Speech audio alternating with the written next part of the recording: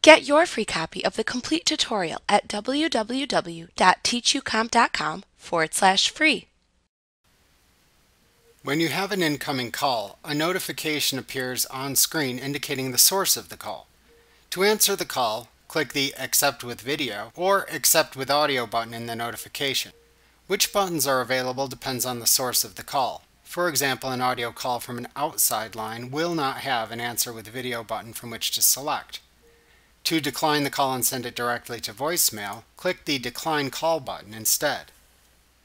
Once a call begins, it will open in a new window with the Meeting Controls toolbar docked at the top of the window.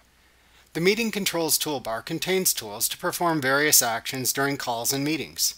At the left end of the toolbar is a running timer that displays the length of the current call. You can turn your camera on or off during a call. When the camera is off, a diagonal line appears across the camera button. When your audio is muted, a diagonal line appears across its button as well. To turn your camera on or off, just click the camera toggle button once.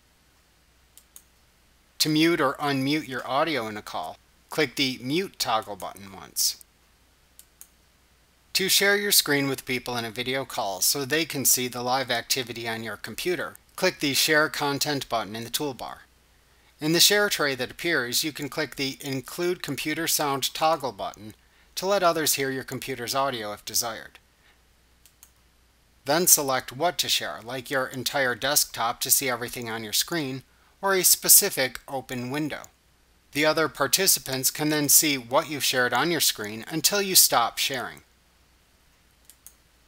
We'll discuss screen sharing in more detail in the Meetings chapter in this course. For now, note that if you start to share content and then change your mind, you can click the Hide Share Options button that replaced the Share Content button in the toolbar to hide the share tray. Near the middle of the buttons of the Meeting Controls toolbar is the More Actions command ellipsis, which lists additional commands you can select. You can click the Device Settings command to reveal the Device Settings pane to the right where you can manage your microphone and camera settings. Use the available drop-downs to make a different selection for an audio or visual device. To close the pane, click the Close button in the upper right corner of the pane, or click the More Actions ellipsis in the Meeting Controls toolbar and select the Hide Device Settings command in the menu. You can click the Focus command from the More Actions ellipsis menu when someone is sharing their screen with you to maximize the amount of space Teams takes up within the window by temporarily hiding the video feeds at the bottom. To exit focus mode, simply click the More Actions ellipsis in the Meeting Controls toolbar again and click the Focus button again.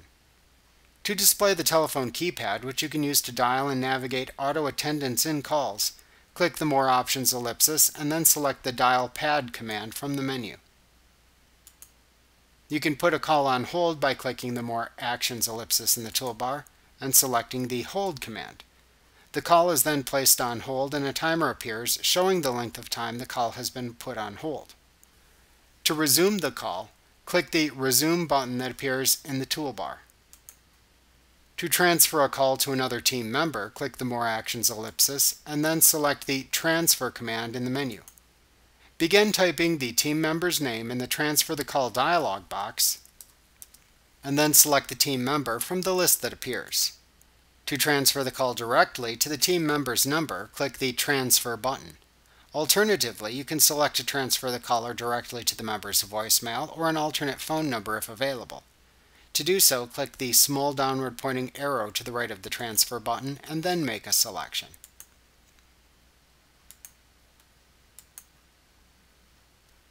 As an alternative to a simple transfer, you can also consult with the individual to which you want to transfer the call before actually executing the transfer. To do this, click the More Actions ellipsis in the toolbar and then select the Consult Then Transfer command from the menu. In the Choose a Person to Consult dialog box, begin typing the name of the team member and then select them from the resulting list. Then click the Chat button. A consultation chat window then appears and displays the most recent text chat with the individual with whom you are consulting. You can continue to chat in the window in order to consult them. When you are finished consulting and ready to transfer the call, click the Transfer button, or click the downward pointing arrow and then make a selection to transfer the call to a specific number or the team member's voicemail. If you decide not to transfer, you can simply close the window. Doing this returns you to the original call without transferring.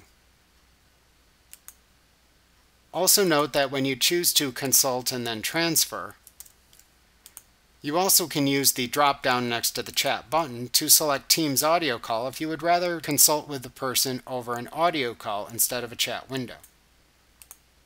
Also note that when you select the transfer or consult then transfer commands, the original call is placed on hold.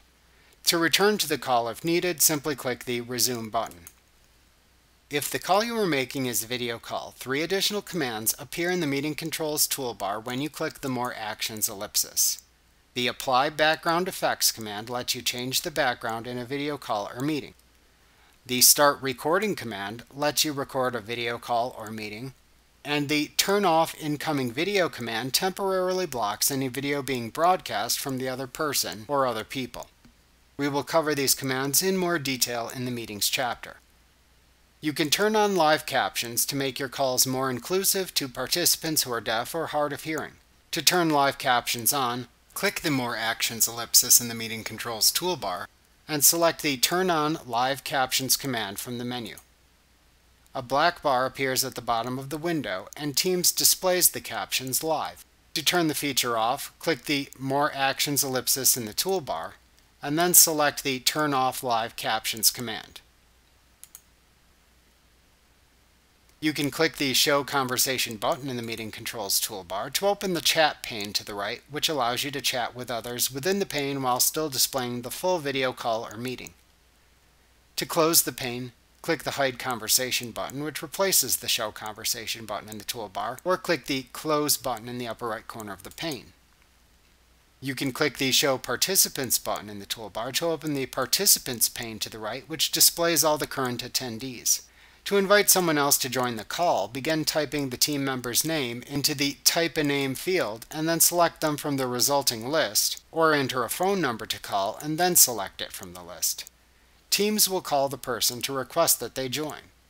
To close this pane, click the Hide Participants button, which replaces the Show Participants button in the toolbar, or click the Close button in the upper right corner of the pane. The final button at the far right end of the Meeting Controls toolbar in red is the Leave button, which will automatically terminate an active call when clicked. Like what you see? Pick up your free copy of the complete tutorial at www.teachucomp.com/free.